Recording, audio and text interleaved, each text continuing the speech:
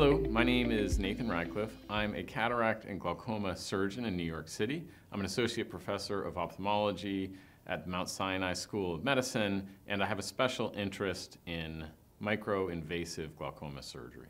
Let's take a look at the case for standalone MIGS. Despite the rapid and widespread adoption of MIGS, evidence suggests that they remain broadly underutilized. For example, in 2018, only 40,000 MIGS procedures were performed as standalone in patients with a glaucoma diagnosis.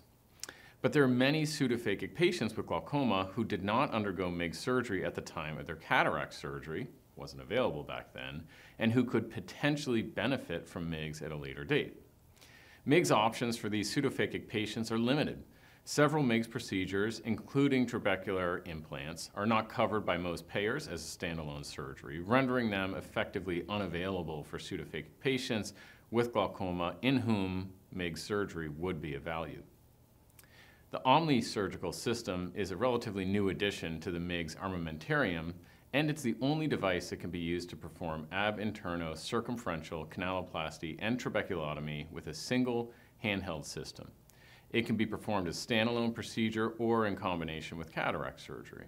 OMNI, like the trabecular implants, treats the conventional outflow pathway, but is differentiated in that it addresses outflow resistance at all 3 points in the pathway, including the trabecular meshwork, Schlemm's canal, and the distal collector channels. One potential benefit to employing a MIGS procedure such as OMNI may be a better quality of IOP reduction.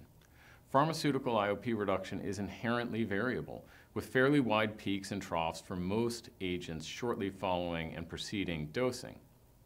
Additionally, not all eye drops work well in the habitual nocturnal period. Recent published data from the Gemini study demonstrates that combined canaloplasty and trabeculotomy with the OMNI reduced IOP fluctuations, in addition to lowering IOP out to 12 months postoperatively.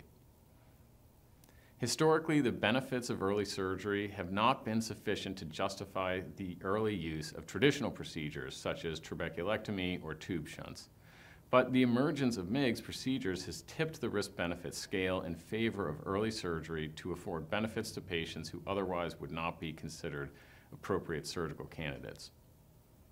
Having the ability to address patients with mild to moderate glaucoma through a minimally invasive procedure will dramatically affect how we can help glaucoma patients either during cataract surgery or patients who don't need cataract surgery but do have glaucoma.